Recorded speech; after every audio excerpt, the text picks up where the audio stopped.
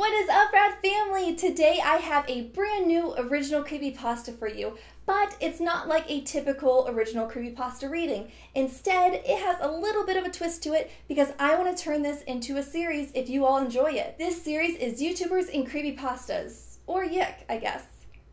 That sounds kind of weird. So for each one of these videos, down in the comments below, I want you to leave me suggestions of which YouTuber you want to see be turned into a main character of a creepypasta. So for this video, the very first episode, I'm using my friend and YouTuber, KSic in virtual reality, to be the main leading character and to have a story to focus on him. I hope you guys like this video, so let's get to it.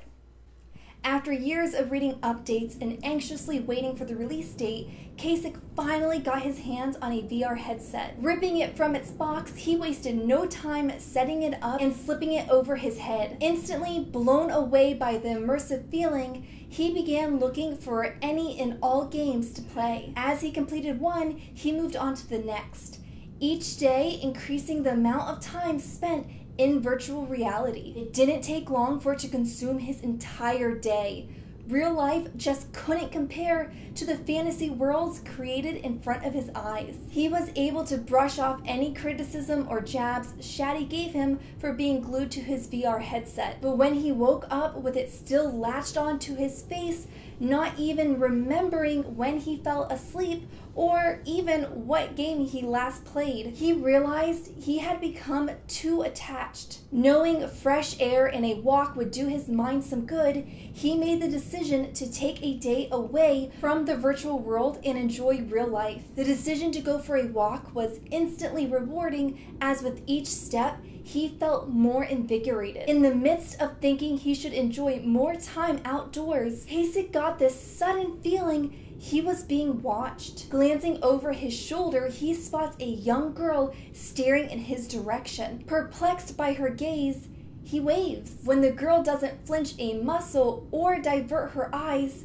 he continues his walk, feeling odd as he does so. Seeing a park up ahead, he picks a shady spot under a tree to lay. As soon as his eyes close shut, he gets the sensation that someone is standing over him. He snaps his eyelids back to find no one hovering above. Unsettled, he sits up to find the little girl standing off in the distance, but closer than last time. Seeing her face a bit clearer, he gets a hunch deep within his gut that he may know her after all. No longer able to shake the creepy vibes and relax, he decides to head home. On his way, he keeps trying to think of where he could have possibly saw her before. So lost in his thoughts, KSic trips and scrapes his knee on the rough cemented sidewalk.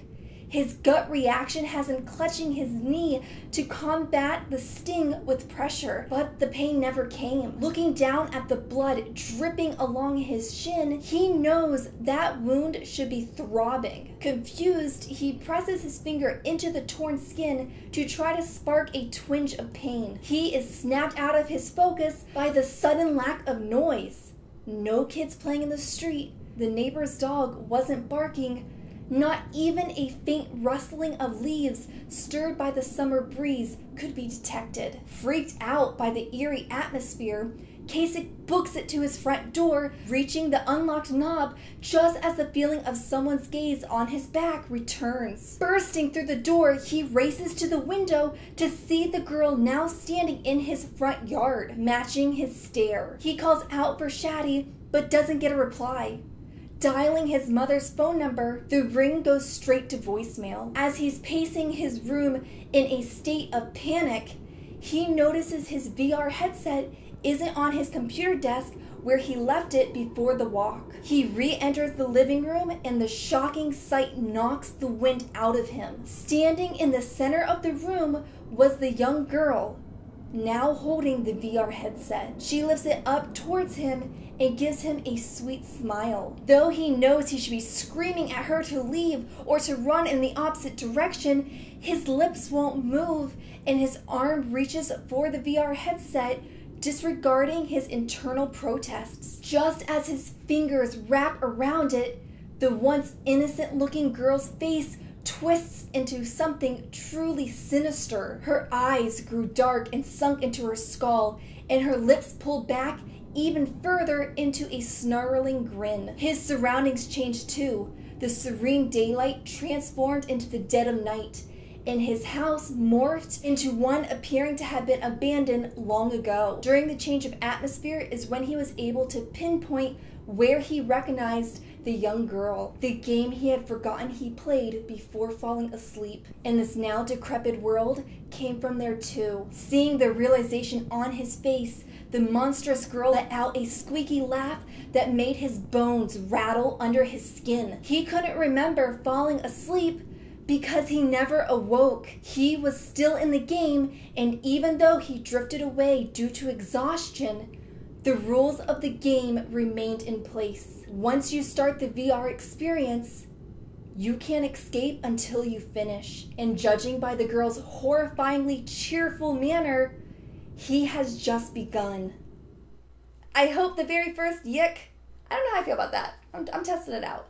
But I hope this very first YouTubers in Creepypastas was able to scare you and maybe, just maybe, cause a few nightmares. If you liked today's video, please give it a big thumbs up so that I know you liked it and I can make more of these yicks, maybe. So sound out below, tell me if you guys like it, tell me who you want to see in the future, and if you're not yet part of this fantastic community, well, what are you waiting for? Hit the subscribe button and join today, because we got a lot of nightmares coming this summer.